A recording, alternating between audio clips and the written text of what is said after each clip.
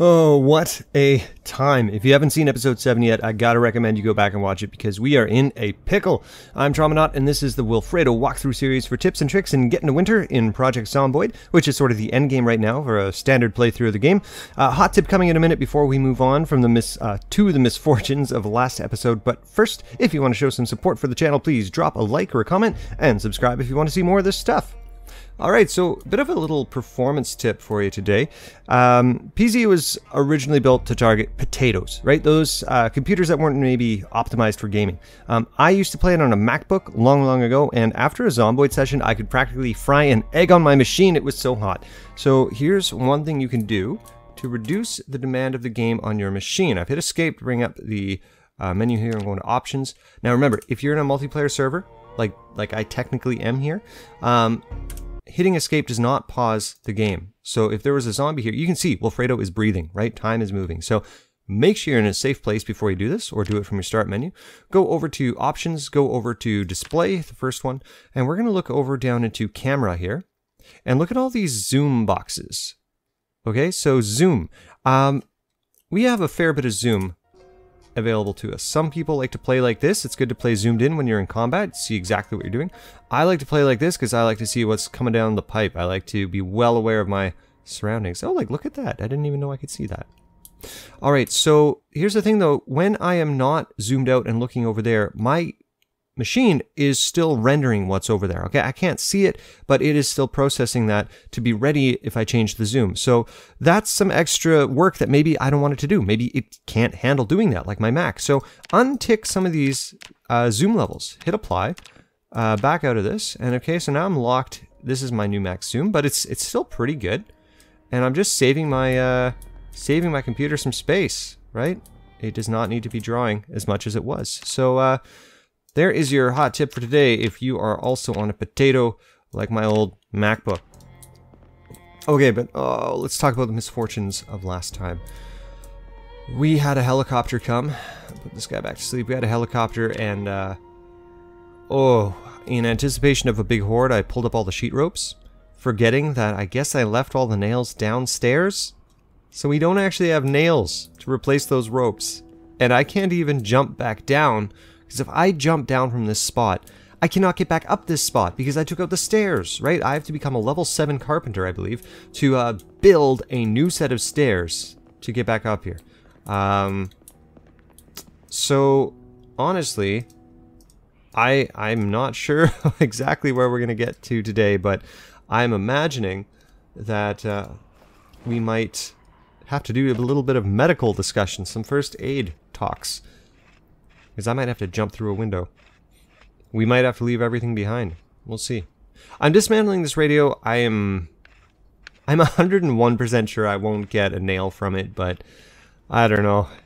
It's some nervous idle activity, you know? Alright, so I right-clicked, right? I went to disassemble. I selected the radio. It took some time. I got a battery, okay, an amplifier. I'm not going to need that. Light bulb, electrical wire. Not going to need those things. Oh, don't need a radio receiver either. Battery, you know, I do want to find a torch or a flashlight later, so the battery might be good to have. I'm just gonna do a quick run around the house, see what I can dismantle, but I think all of these require a hammer. But wait, you say, you have a hammer. Well, this is the club hammer, and honestly, it's a POS. It does not really do anything. I knew that it is not useful for carpentry. I did not realize that carpentry includes literally everything. You can't barricade with it. You can't disassemble with it. It's only a weapon. Which, like, thanks, guys. I really appreciate having this item in the game. So there's nothing. There's nothing we can disassemble. What can we do? Let's flick the light switch in Rage. Okay, Wilfredo, scream out the window, rah, in utter disappointment. And let's take the hot tip from last time and just use it.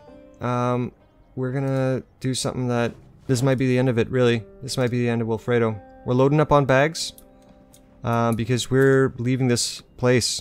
We're gonna take everything, and we're gonna take it with us. We're gonna get out of here.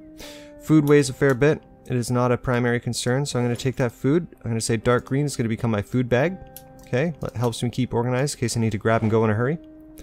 So blue, or this gray blue here, is the primary, like, need to have items. Yeah, probably keep a little bit of food in there, just in case. Let's just eat this now. Don't need the cheese.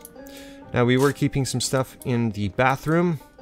Okay, vitamins. I'll keep that on the need to have. First aid kit, sure. And this is more food, so dark green we said. And yeah, it's all food in the category, so I'm just going to hit loot all, top left of this inventory screen. Make sure I had the proper bag selected as the active bag. Now that bag is full of food. Do a quick check just to make sure I'm not missing anything I might need. Okay, so far it's looking good. Now, you hear it, I hear it. There are some zombies out there. We're about to take a leap of faith. Oh, jeez, if I pick the wrong window, this is it, right? I'm gonna get instantly bit. We have some protection on us. So that's good. We're getting a little heavy, so let's keep those sheet ropes. We're not gonna be able to bring down our weight quite enough. Make sure we're loaded up with everything we need. Before you do anything risky, you know, make sure you've optimized everything that's within your control. Oh my gosh, can of oats. This is a sign. This is my favorite food item in the game. Oh, can of oats has revealed to us an unsafe window. I'm gonna thank can of oats for that. Oh, can of oats. Okay, man, I need to make this like a new channel that just sings the praises of can of oats. So those zombies are all over there. I'm just gonna leap out. I can't get out this window actually. Can I just pick this up? No, because I need a proper hammer. Alright. Quick little listening. Shh, I'm listening. I think they're all over there. Here we go! Fingers crossed. We landed in the house. Okay, press H, jump to health, minor damage, no enduring injuries. We are, for now, safe. Doing a little house check. I don't think anybody is in here. This is phenomenal. Alright, so this is a bit of a bug, but I love it. So we actually jumped onto the roof. But because there is a roof tile here, it was not given a proper floor tile because no one was expecting to walk on the roof. But that window opened onto the roof, and because there was no floor tile there to catch me, I fell through into the living room. Like, hallelujah, this is amazing. Am I gonna find... No nails. I still have no nails in there. Well, we want that sledge. We want that saw. We can... I'll take the wrench, sure. We gotta be careful now, though. And you know what? We gotta be sneaky. Because we don't know where we're going. And we're carrying a lot of stuff. So, here's what I'm gonna do. If you're in this situation, you gotta get out. And you're in Muldrow. This advice applies only to Muldrow. But in any city, you need to be aware of the hotspots. And in Muldrow, the hotspot is the highway. The closer you get to the highway, the higher the zombie density becomes. So right now, I don't know where I need to go, but I know where I need to not go. And I'm just heading away from there. We'll see where that takes me. Alright, so we're a man on the road now. I would love to be a man on the road with some wheels, but that's not going to happen, it seems. We just need to get lucky. We need to stay ahead of those other zombies, lose them when we can. I'm not going to really bother to engage in any evasive maneuvers until I have a target, like a destination in mind, because we are carrying a fairly heavy load right now. So we're actually either becoming exerted. Oh gosh, it is now a heavy load. That will add up to damage over time. It'll make us exerted, like the clock is ticking. Also, because we are moist and now we're unpleasantly hot, that is ticking a whole nother clock. So what that's doing... Where am I going? I actually Oh no, this is the honest walkthrough. This is like, I actually forget where this road goes. I have some ideas, but it might take us a while. So... Oh... I think I know where we are. Interesting, interesting. Not super sustainable, but very quiet. Is there a lake? There is a lake down here, ladies and gentlemen. So, you know what? It's quiet down here. We have some supplies. There's water. If we need to, we can boil this water to make it potable. We don't actually have... Oh shoot. We don't actually have a pot to boil it in, nor do we have a fire, but we can deal with each of those. Now, I don't think... Yeah, there's no structures around this little lake, little pond. So for now, just while we get our bearings here. Oh, and of course we're tired. Remember, drowsy. I think that's a immediate 50% damage debuff. So not interested in fighting. Gray bag is our primary bag, so we're going to drop the other two. And that fixes our weight problem. Just a little reminder here. I'm going to press J for Jinfo. I wanted to show you, yeah, we're stout, so carry capacity isn't going to be a huge problem for us here. I'm going to press M to make sure I remember that this is a spot, spot that I want to keep an eye on. I'm going to use the house icon. Do I have a red pen? I do have a red pen. I'm going to make it red so it stands out. Boop. Little house icon, just so I don't forget. Got some supplies there. Home, I think, is safety, security, not zombies. That's what I think. It could be a safe house, but in some way it's secure. This is secure by distance. You wouldn't want to spend a whole night out there without some sort of fortification. But, you know, hopefully before the next night comes, we have something else on the go. Actually, pressing M, I can also see, okay, there's a little bit of stuff up here, so I'll head straight out, actually, to that house. Hopefully get something for it. And priorities. So you have actually, if this was your playthrough, this happened to you, you're trying to figure out what you want to do, you have some choices here. You can do what I'm doing, which is kind of head back into town, keep poking at the edges of town, find a safe place, or you can just live in the woods. Like, that's a viable option. Take up some foraging, boost that skill. You can build hammers, You can build hammers! I need a hammer. Okay. We're not going to go full woodsman here, but we are going to maybe build a hammer. Just because not having one is apparently really, really crappy. Alright. So again, don't take a fight you didn't start. I am quite confident I can start and finish that fight, and so I did. This house, I don't think we've properly looted yet. I'm going to try to get in here, see what there is to see. We've got a bag with a fair bit of capacity left to fill. Having some trouble with these windows. House looks empty. You know, there's that one time with those police, or the prisoner zombies, I didn't do a proper scout of the house. I would say check at least one window. You know, hopefully check the house from at least 3 sides before you just waltz in there. That was the time there were 5 zombies. We got cornered, like literally put up against the wall. Hey! Last episode I kept a battery because... Was that this episode? I don't know. Somewhere along the line I kept a battery thinking I might find a torch. And there it is. And look, the battery is almost out, so I can do this now. Right click it. I can remove the battery, or I think I can. Can I just put this straight in? No. Alright, gotta remove the battery. One or all. It's a funny thing. Whenever it's gives you an option to remove something, it will also say remove all, even if there's only one. Anywho, well, we're gonna put a battery in. Why is it saying insert? Oh, let's try this. Now we have 2 batteries. We're gonna put insert battery. Which one did it choose? It didn't let me pick. It chose the bad battery. Let's remove it again. There's 2 batteries. Let's junk that. I think, can I write this? Yeah. So you can do it 2 ways with batteries. Right click, insert into flashlight, or right click the battery and insert the battery into the flashlight. That will let you choose which battery you're doing, I suppose. Now that I have a flashlight, there's no flashlight in the hotkeys, right? It's not equipped, but press F, and boom, you take out your light source. Press F again to turn it off, and just wanted to show you that. I will also put it on my... No? I can't put it on my belt? Are you kidding me? That seems... suspect. I thought I've had these on my belt in the past, but alright, I'm a madman. Anyways, press F, pull it out. Let's eat these grapes. We're gonna be thirsty soon. Grapes have both hunger and a little bit of thirst. Hunger and thirst, a satisfaction. Alright, let's see what else we got. We don't know how long we're gonna be kind of out and about here, so we'll take the food we find. I usually don't bother taking canned food until a little later in the game. Ho-ho, we have a bowl. We can talk about bowls today. Jar lid, I'll take that in case I find some jars later. That's kind of a late game priority, the jars.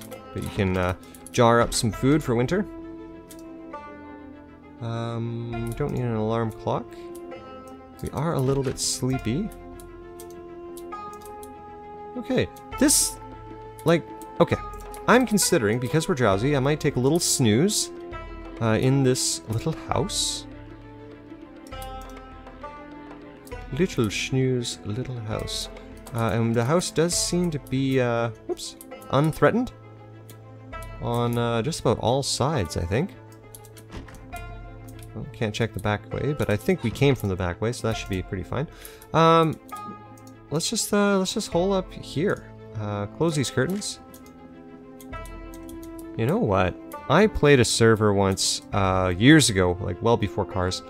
I think this house, or maybe the one beside it, me and a few just awesome people, I don't remember their names at all, but we built this like 7-story fortress on, I think it was that house there actually.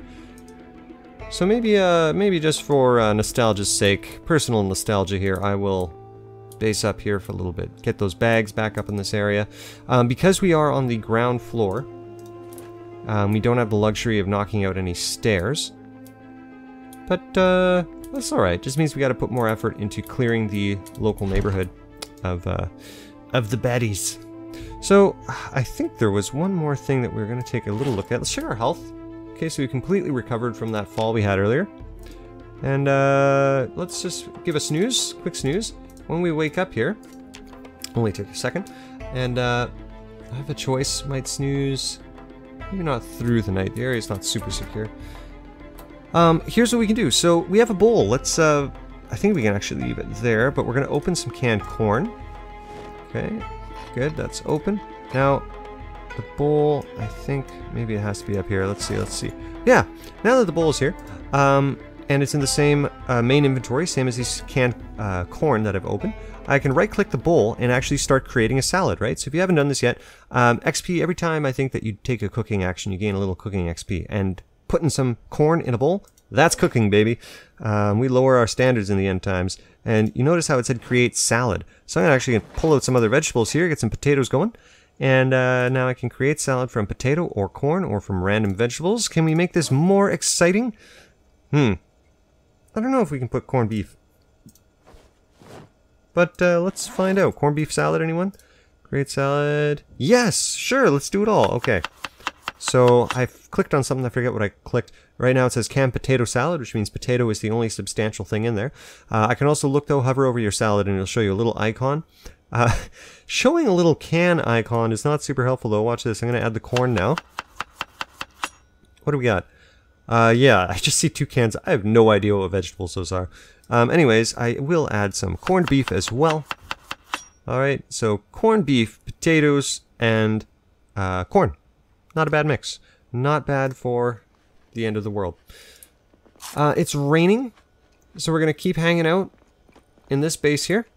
Because we go outside, we might catch a cold or something if we get too wet. We were just sleeping, so we probably... Oh! I was going to say we can't go back to sleep yet, but I guess Wilfredo here is a sleepy boy. So we'll sleep him through to the morning. And you know what?